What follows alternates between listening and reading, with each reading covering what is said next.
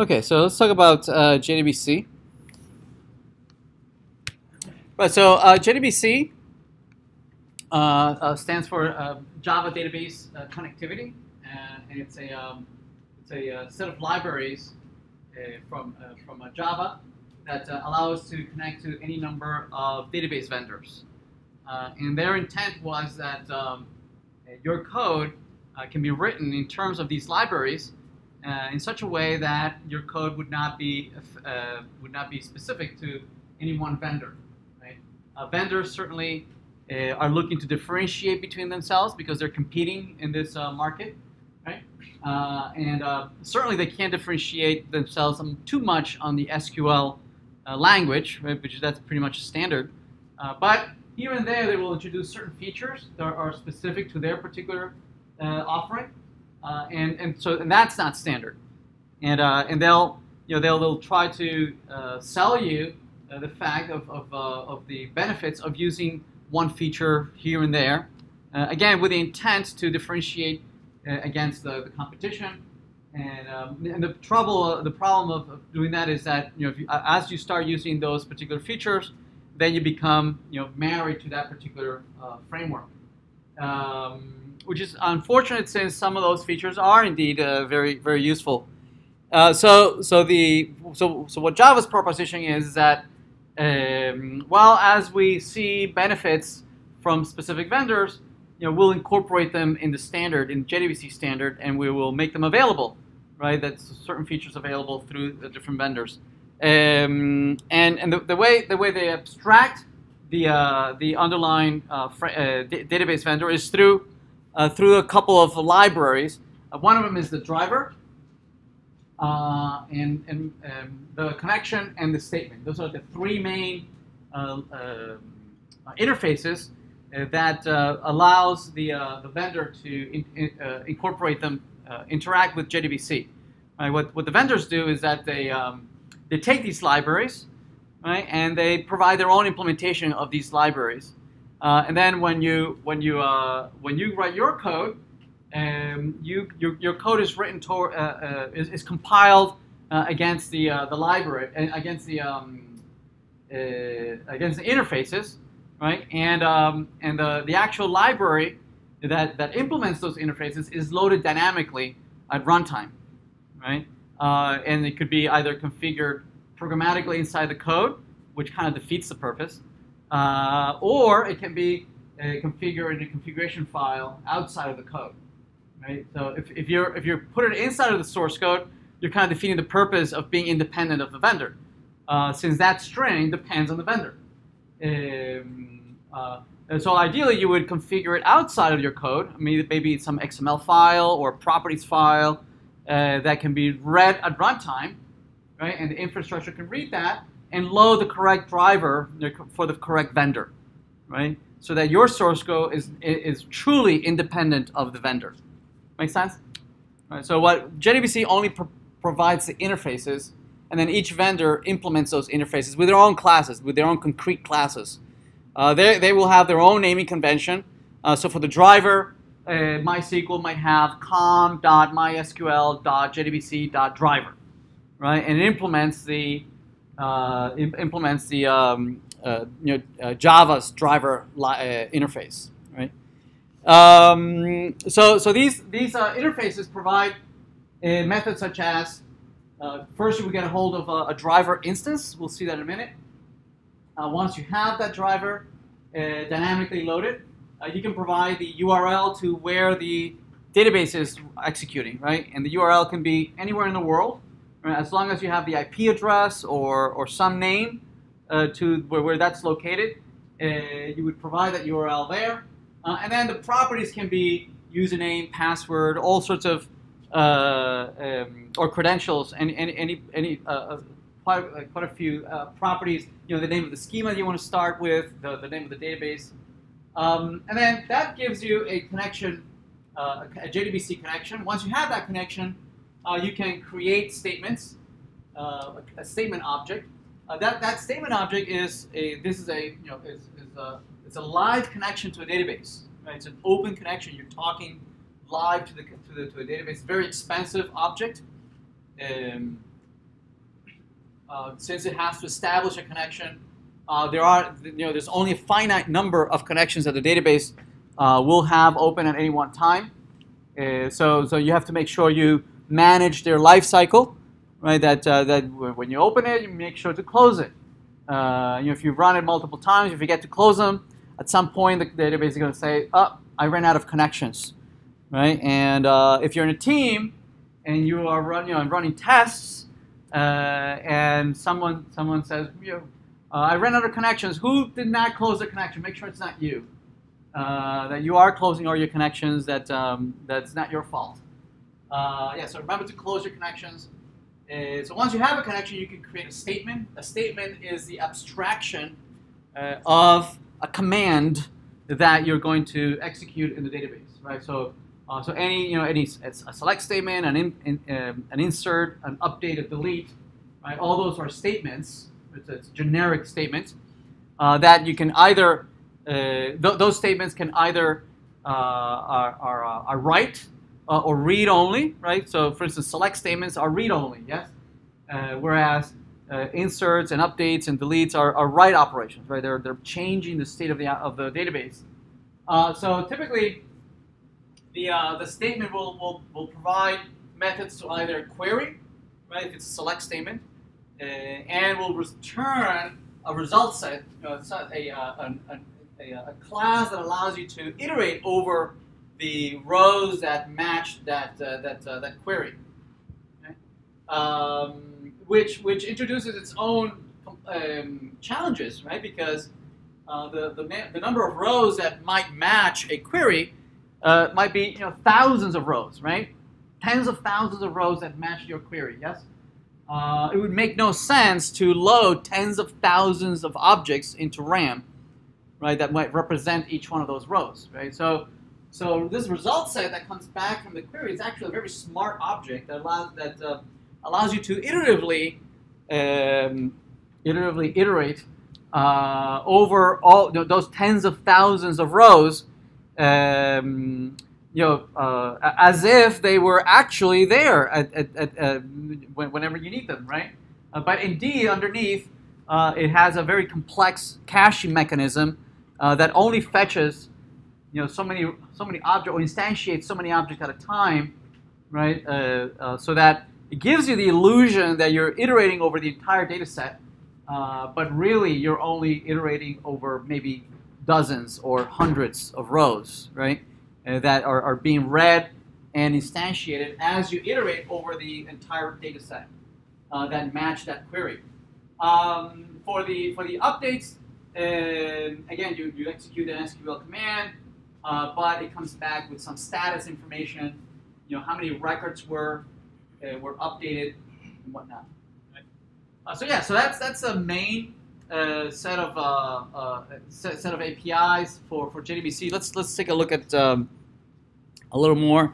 Yeah. So result set, as I mentioned earlier, allows you to iterate over a set of rows, right, that have met your criteria, your select criteria. It allows you to go one at a time using the iterator pattern, the iterator design pattern, right? Where instead of you being in control of the iteration, you delegate the iteration over to a class, right? That knows how to iterate over the set, right? Notice that if this were a for loop over a regular array, the array would have to be an instance, right? Would have to contain the entire set of objects instantiated in the array, right? So instead, we don't want to do that. We don't want to iterate over the array because we don't want to load tens of thousands of records. Instead, we delegate it to the result set, and it allows us to go next, get the next record, and then read from the record, an integer or a string and whatnot. Right? It also allows us to interact with the metadata of a database. We can ask, what tables are there, right? And given this table, what are the columns of those tables, right? And what are the data set? What are the data types? Right? Is it a date? Is it a string? Is it an integer? Is it Boolean? What is it? right? So it can ask about the structure of the data itself, get the number of how many columns there are, the names of the columns, the data types. So it can ask about the metadata of the schema. Right? So here's a very simple example, and kind of going back to the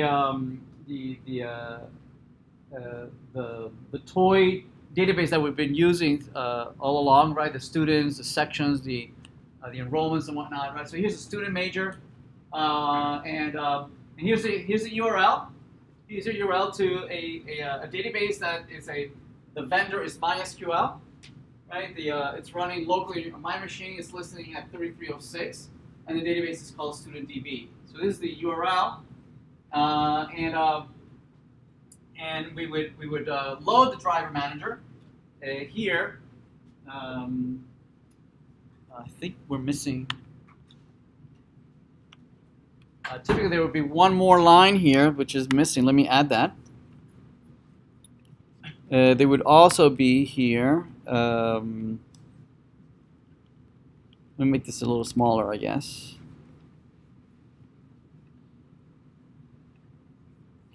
Where is oh, there we go. That's too small. Okay, let me there we go. All right. Okay, there would be here an additional line here that would say class.forName.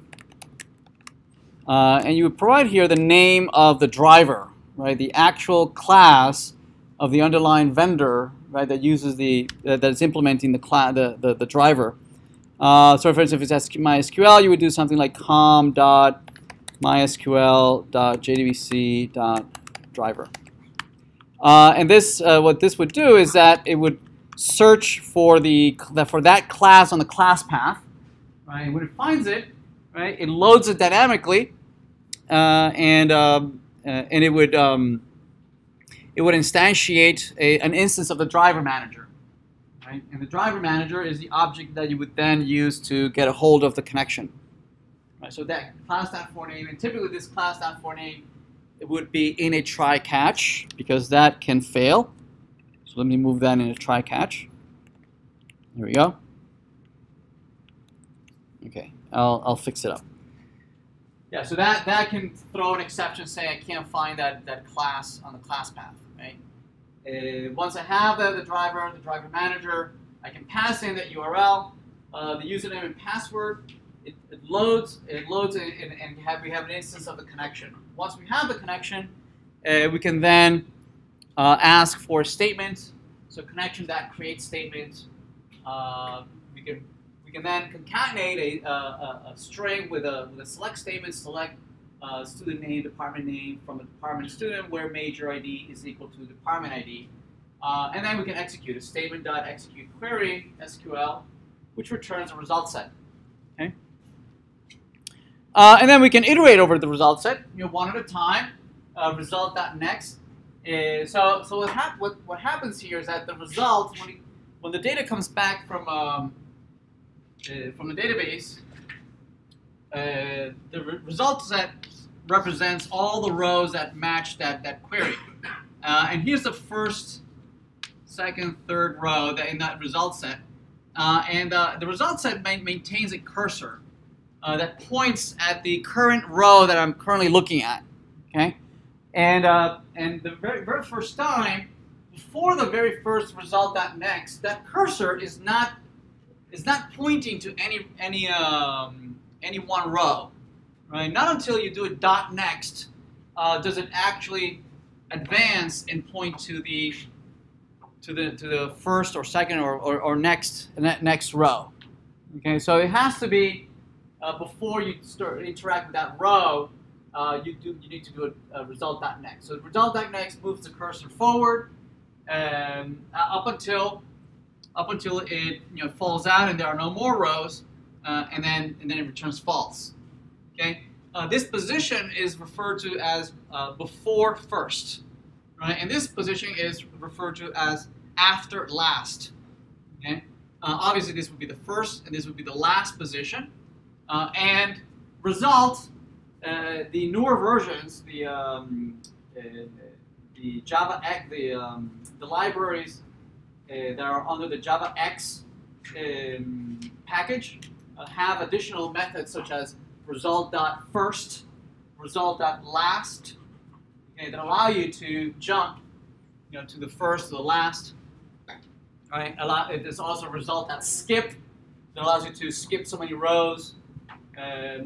Also, in the newer versions, there's also previous. You can say result.previous, so you can navigate the rows backwards and forwards. Okay, the basic implementation only allows you to go forward. .next, right? So any libraries that you have under Java.SQL, right? Those are only those are the simple implementations, right? The just .next, that's it, right? But the ones under Java X.SQL it has many more implementations, features. All right, so once you're at a particular row, that row might have multiple columns, right? Might have first name, last name, whatnot, right? So it has a name, and you can say result dot, if you know the data type, you can say you'll get, if you know it's a varchar, you can say the name of the column, and then it'll return the value of that particular field in that row. So if you're in that row, right, it'll use the name of the, you can use the name of the field to retrieve that value for that particular cell. So you can get the string, you can get the department name, the S name, and then here we're just printing it out. And at the very last thing we're doing is that we're closing the result set. We're closing the result set, and a point on closing everything that you've used. So you would need to close everything. Just so the connections that you open, the statements that you open, the result sets that you open, all those are live objects, right, that have a live connection to a database. Right? Until you release them explicitly, they will stay live connected to a database. Right? That means that you are using a resource. In the newer versions, under the Java X, those allow what it's called pooling, where instead of you having a live connection, you are using a shared resource, right? Where only your thread has access to that connection or statement or result set only during the duration of your thread. Okay, so in a multi-threaded environment, when your thread goes to sleep, right, that connection or that statement could be used by someone else, right? Typically when you're done and you fall out of scope, when your thread goes out of scope, your connection goes back to a pool so that other threads can grab it from that pool, right? Because the connections are very expensive objects to instantiate, right? So you don't want to have to instantiate the connection and then throw it away and then reinstantiate it and then throwing it away, right? It takes it's a network connection. It's very expensive. So on the newer Java X versions, they support pooling and shared amongst in a multi-threaded environment. We're first going to look at the simple JDBC. Here's more on closing. So yeah, you would have multiple try catch blocks, catching class not found, SQL exceptions and whatnot, and then you would have a finally block at the end of your try catch, right, where you can close your connection. Now your connection itself can throw exceptions, and so you'll need to nest another try catch inside of the finally. So it looks pretty weird, but yeah. So the finally meaning the very last thing you do, make sure that you close the connection. Okay. Properties. So you can there might be multiple properties that you can add, not just using them in password. You can check to see if a database has a particular feature. You can say if by default if you make a connection to a database that doesn't exist, by default is that it'll create the database for you, right? It'll be there, so you can turn that off. You can say no, well, no, I don't want that. Or tables when you oftentimes when in ORMs, oftentimes it creates a table every time you deploy. You might want to turn that off, right? Because you might have already data in that table. You don't want to throw it away, so you can turn that off. So there's a whole bunch of properties that you can turn on and off, and the way you can configure that is by using the properties Java class. That's basically like a hash table that allows you to put a keyed property and then the value of it, and you can provide it as an argument to the connect function.